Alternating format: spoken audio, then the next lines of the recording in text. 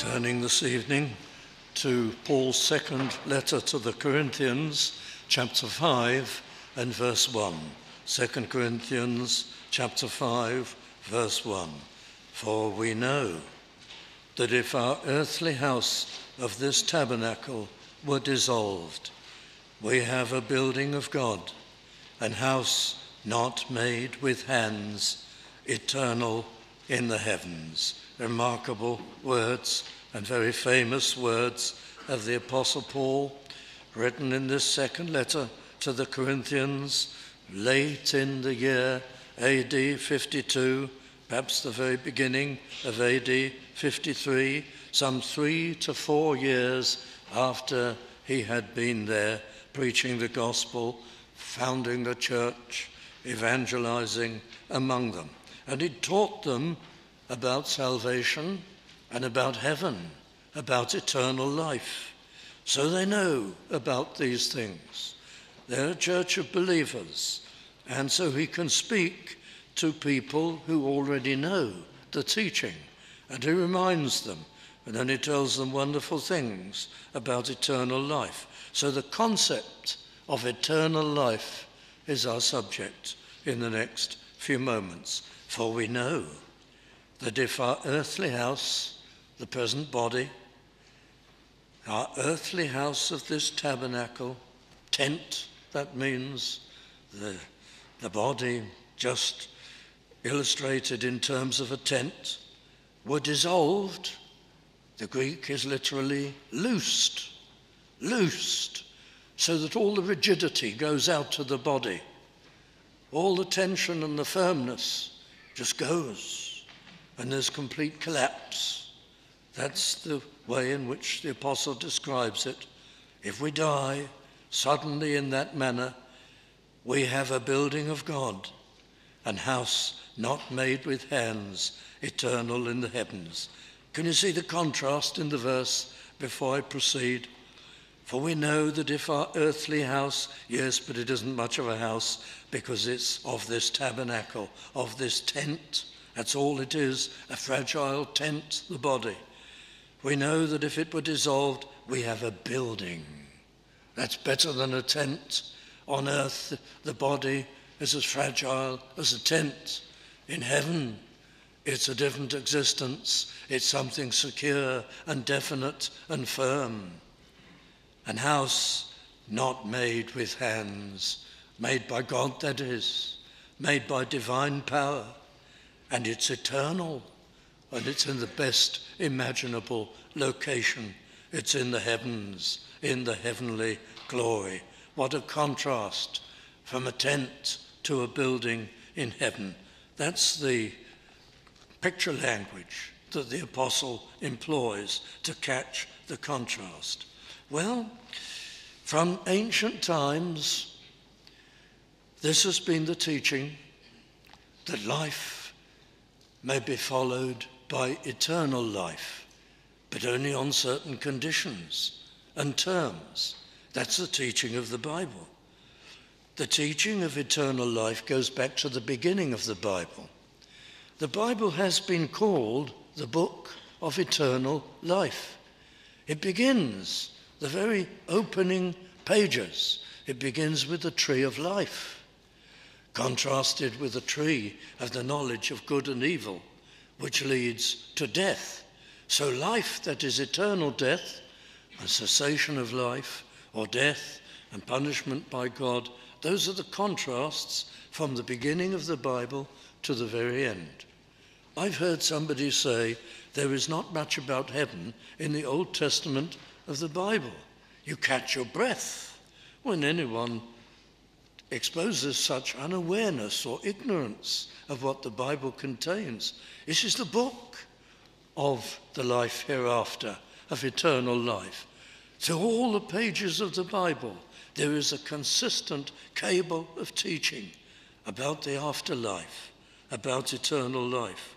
The tree of life I've already mentioned, and pick it up from there. all the way through the Old Testament. You come to the Psalms of David, and there are so many Psalms which are about eternity and about eternal life.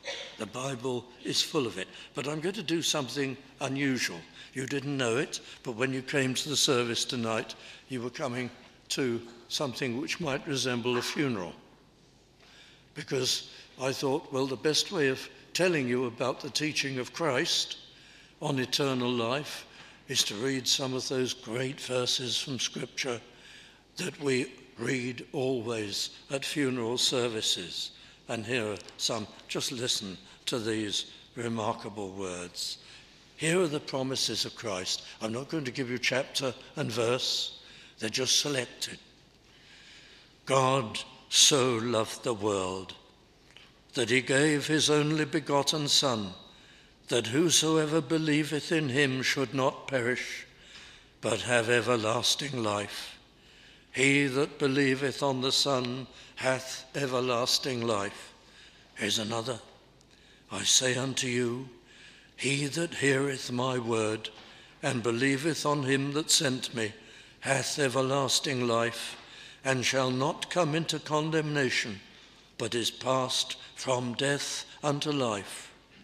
And Jesus said, I am the bread of life.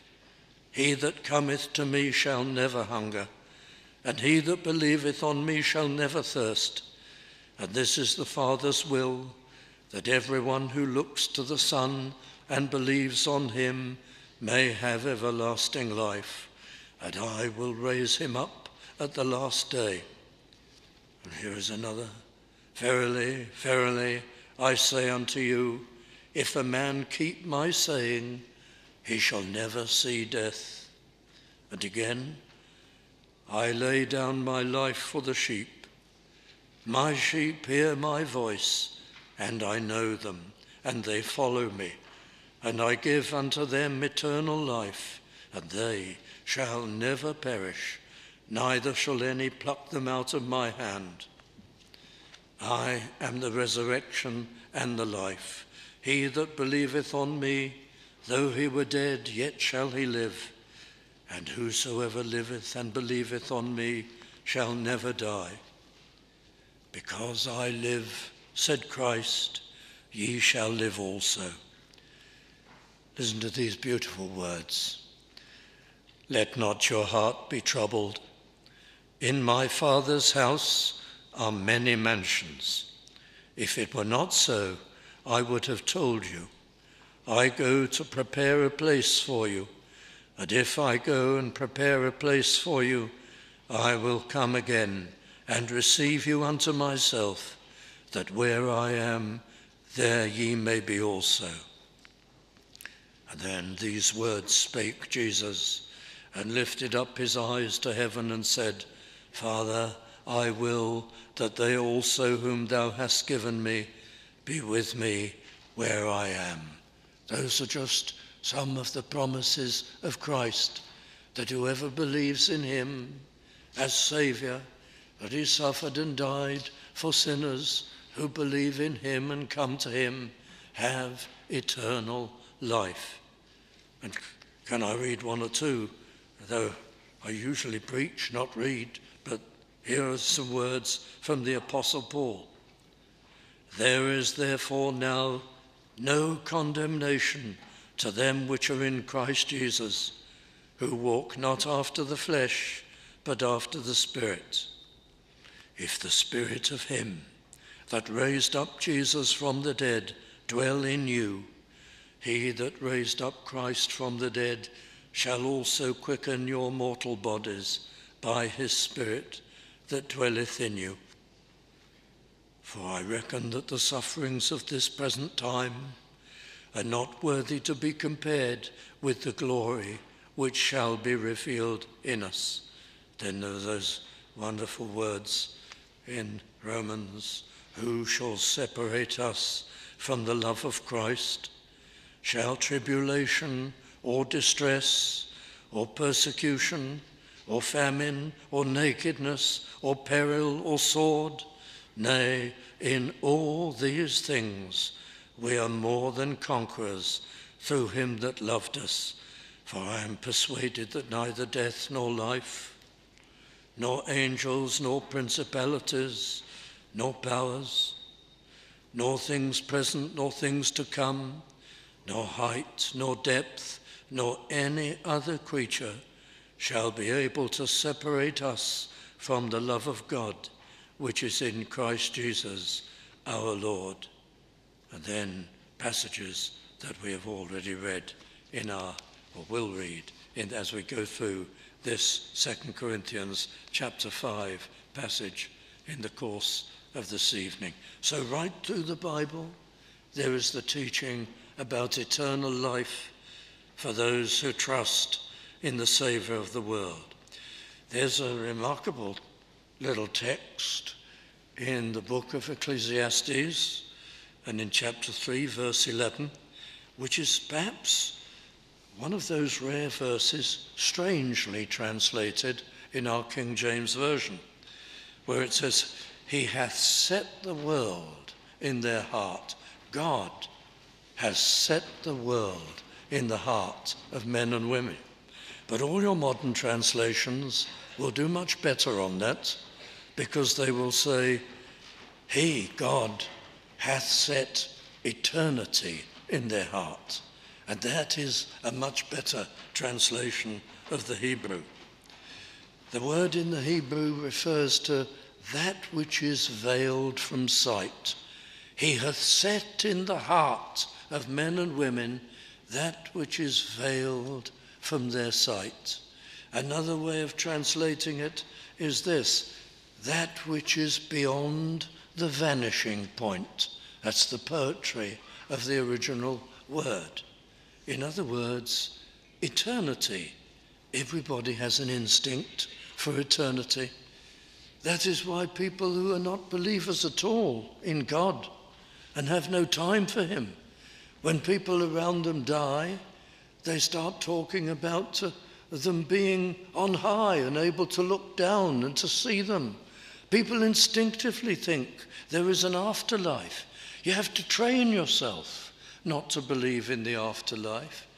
You have to persuade yourself that there is no spiritual realm. The natural thing is for you to have that instinct. Of course, when people think that everybody has an afterlife which is happy and glorious, they're deeply mistaken, because the Bible and Christ and all the authority of the Scripture says no. We are naturally cut off from God and offensive to him and condemned by him because of our disobedience and our sin. And we need a Saviour, and we need his forgiving love. And then we have all those promises of the afterlife and of heaven. And so the Apostle Paul says here, "For we know that if our earthly house, our present feeble body, were dissolved, we have a building of God, an house not made with hands." Dissolved, loosed, overthrown. The word hints at something sudden. Now, death may appear to be slow.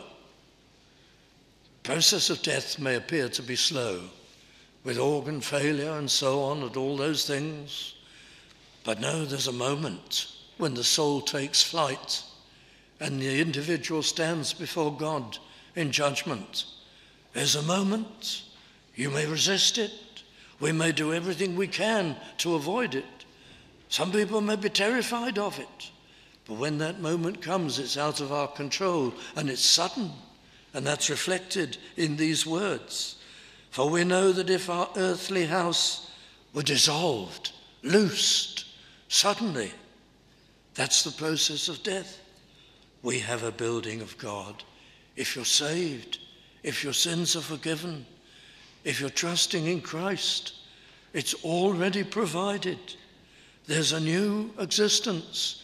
You pass from death to life. Your soul leaves its body behind, and one day there'll be a glorified body, an amazing spiritual yet physical glorified body for all believers. So teaches the Scripture. An house not made with hands, eternal in the heavens. beyond human power of description. We have many, many hints in the scripture of what heaven is like, but we don't have an exact description. If we had such a thing, if it were possible in human speech, we wouldn't understand it. It is too glorious. It is too wonderful, too amazing to be described. But I want to tell you about some of the passages here. Verse 2, the Apostle Paul says, "For in this present body we groan." We groan. The Greek word is, we feel hemmed in. It's the narrowing word in the Greek. We feel pressured and hemmed in. Believers do. There are many happy things in life. There are wonderful things, but at the same time, we feel under a certain pressure and hemmed in to be limited by this material world. When sins are forgiven and one day we shall be going to heaven, where there is glorious liberty and absolute purity and perfection and infinite understanding and activities beyond human description and the very sight and presence of Almighty God. And the whole atmosphere is full of love and happiness and fellowship. Why we feel so limited in this poor world, this present material existence, with sin and sickness and weakness and so many problems. For in this we feel so limited. Our translators have translated it in one word, we groan or sigh. But the original indicates where we are so restricted, earnestly desiring to be clothed upon which our house, which is from heaven. See, when your sins are forgiven, and when you can pray, and when you can walk with God, and you prove him and you know him, you know that that future life is so glorious. There are times when you can only imagine being, what a term this is, clothed upon. Elsewhere the apostle says, swallowed up of life, just engulfed by life. That's the experience of going to glory, of going to heaven. And he says this in verse 3, which doesn't read terribly well, but it's a marvelous sentiment. If so be, if we are truly Christians, he means, that being clothed, we shall not be found naked. It's actually an affirmation. If we're saved, when being clothed, we shall never be destitute. Look at death. What does death do to you? It takes everything. If you've become comfortably off, it rips away from you all your possessions. If you were healthy and vigorous before your last illness or death, it takes away your health and your strength. It strips you of life itself. It's a taker. It takes everything and strips you down to the bone and to absolutely nothing, death. But if you have the forgiveness of God and you have eternal life, you're clothed upon with something much more magnificent, a life more magnificent than you ever had before. We shall not be found stripped, destitute, disappointed, naked. As you die, you go from death into eternal spiritual wealth and glory. That's the sense, really, of verse 3. For we that are in this tabernacle, not this tabernacle, this tent of the body Paul is talking about, for we that are in this present bodily tent do sigh and desire, being burdened, so that, and look at the end of the verse, mortality might be swallowed up of life.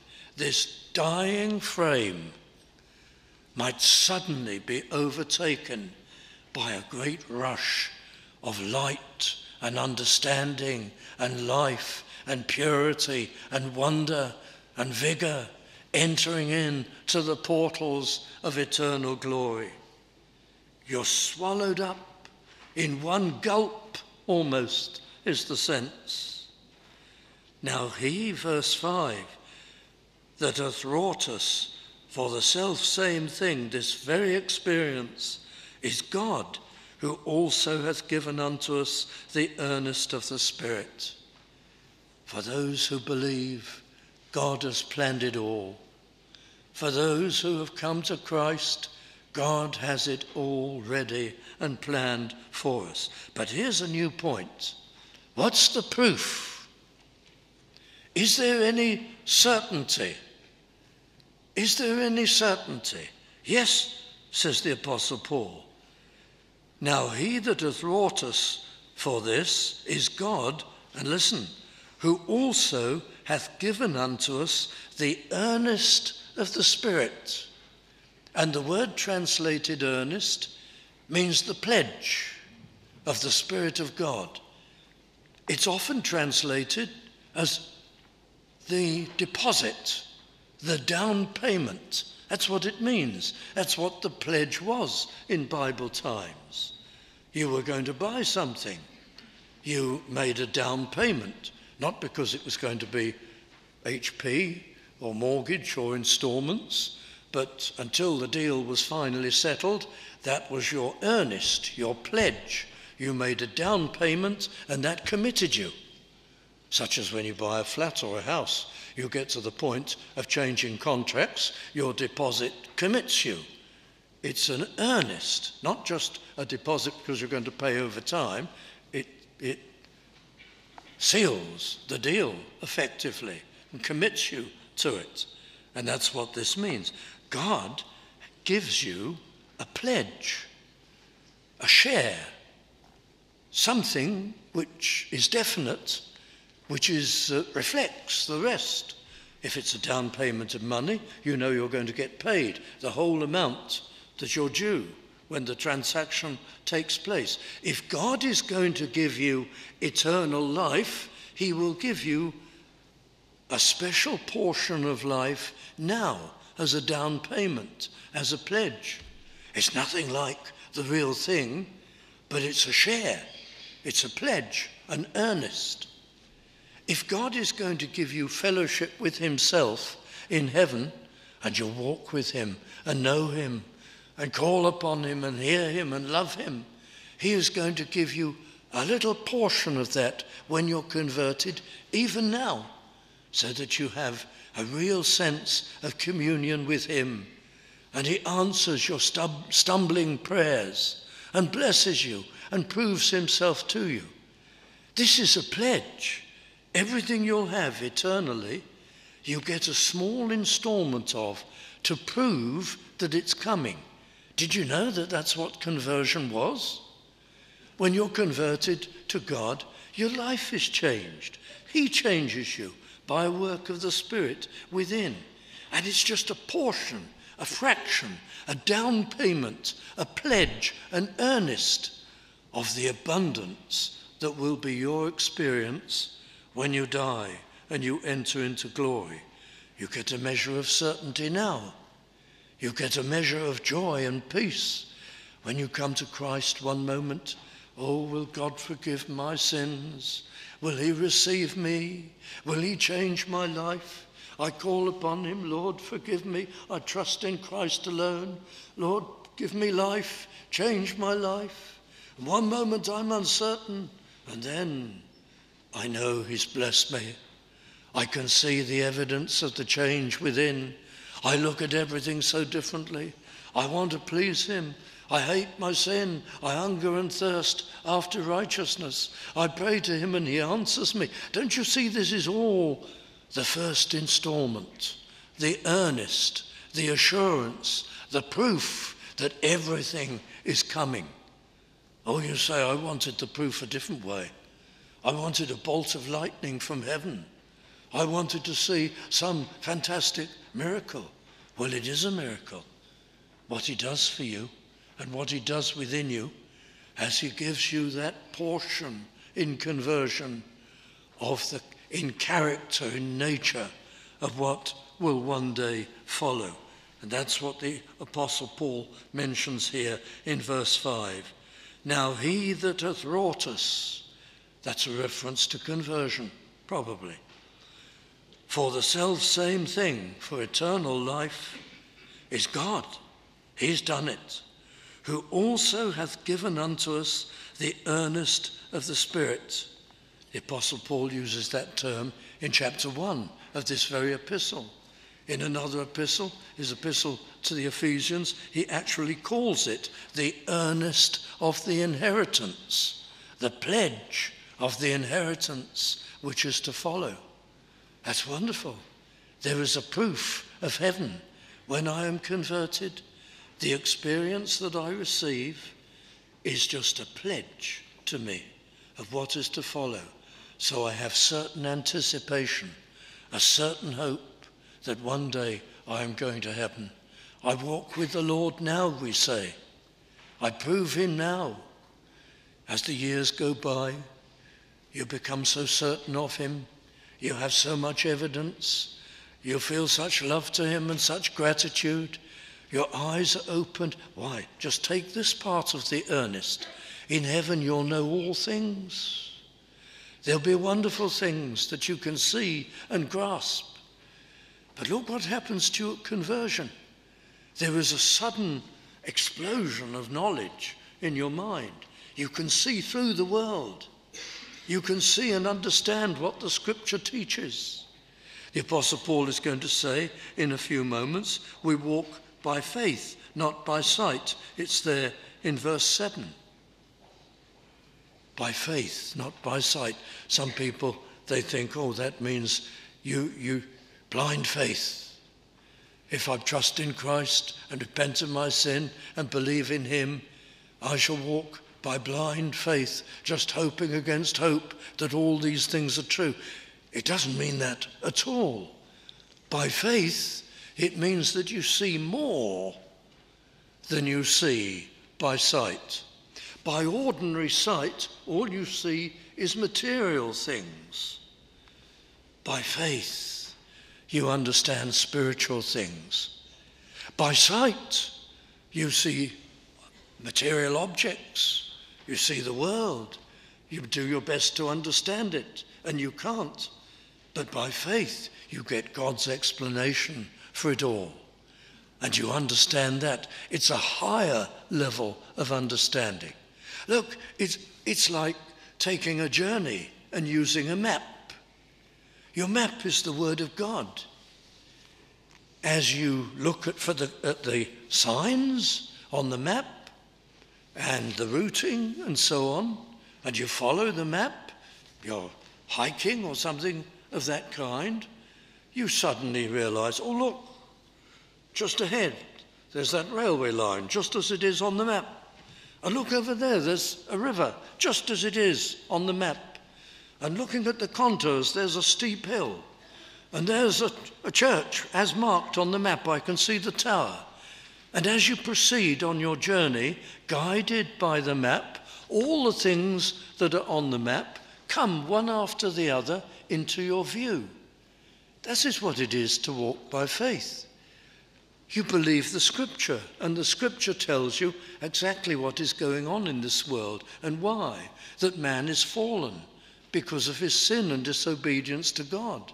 Therefore, generally speaking, man will always behave in a selfish and often a warlike way, and there will be wars and rumors of wars. And however optimistic, suddenly something goes wrong in this part of the world, then in that part of the world, and it's never ending and it's ongoing. And you look at your map, which is the Scripture. Well, this is exactly how the Scripture says it will be.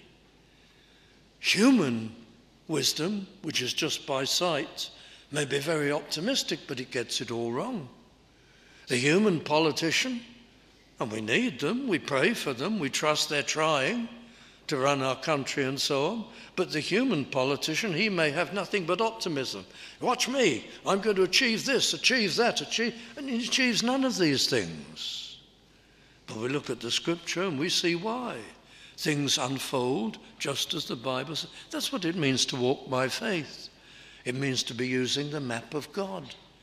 And God gives you an understanding mind. And that's just a down payment. Why? I never grasp what was going on. I never saw through people's dishonesty. I was quite a naive person, you might say to yourself. But since I've been converted, I see. I've had a down payment of the knowledge that God will give me in the afterlife. I understand the scripture. I see what Christ has done. I marvel at his sacrifice on Calvary. I now understand what it was all about. I understand God's plans and how things will unfold. This is just a down payment. So there is not only an afterlife for Christian people, that is those who repent of sin, humble themselves, seek the Lord, come to him, ask for salvation. You get conversion and a new life, which includes a kind of down payment or little portion or an earnest or a pledge of all the things that will be immensely expanded in eternity when we go to heaven. So say yes, God has given what he promised. I have that down payment. I know that these things are true. I know that I'm on the way to eternal glory and to heaven. Dear friends, I'm out of my time. Can I just direct attention quickly as we close? Verse 11, we looked at it this morning in a different context. Knowing therefore the terror of the Lord, we persuade men, said the apostle. Oh, we do have to persuade people to come to Christ because they don't want to do so. We do have to plead with people because they love sin and they trust material things and they don't want to come under the government of God. And sin gets hold of their lives and rules them. I was reading the other day an illustration of Martin Luther about sin. Sin and temptation is like one of those beautiful, expensive cats, he said.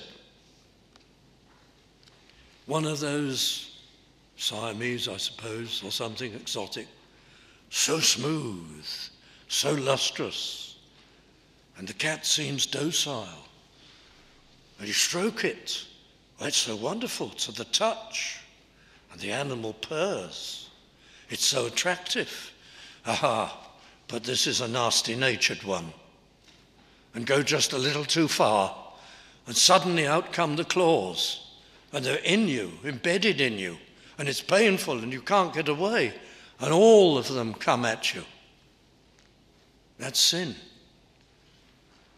We have to persuade people. I don't want God. I don't want to repent. I don't want forgiveness. I don't want conversion. I'm not interested in your talk about eternal life. I love the things that I'm getting involved in. I love myself. I love my pleasures that you wouldn't approve of. I love these things. They're nice. I enjoy them. They're my indulgences. I live for them. Yes, but out will come the claw. And sin will grab hold of you. And it'll overpower you. And you can't get rid of it. And it'll rule your life. And it'll take you down to hell and to eternal judgment. Dear friends, says Paul, we persuade men and women. May the Holy Spirit work in hearts so that human persuasion which would not work without the Spirit of God touches your heart and affects you, and you see the foolishness, the terrible eternal foolishness of being without God and without his love and without his forgiveness and without his converting power and without new life and without eternal hope. You need to come to him. That's 2 Corinthians chapter 5, dear friends. Therefore, if any man be in Christ, he is a new creature. It's wonderful. And here the apostle deals with the atoning death of Christ, on which we depend, the love of Christ to take our sins and our punishment in our place. That is on behalf of all who are the redeemed, in whose hearts God will work, who will be drawn to him. Let's pray together.